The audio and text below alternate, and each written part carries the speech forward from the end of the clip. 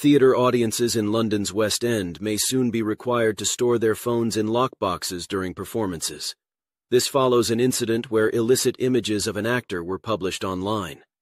Experts suggest that it may become the norm to prevent similar incidents, although theaters must consider how this could affect those with disabilities who require their devices in the auditorium. However, some performances, such as the multi-award-winning musical Six, have embraced the use of camera phones, inviting the audience to film and photograph the last 2 minutes of the show.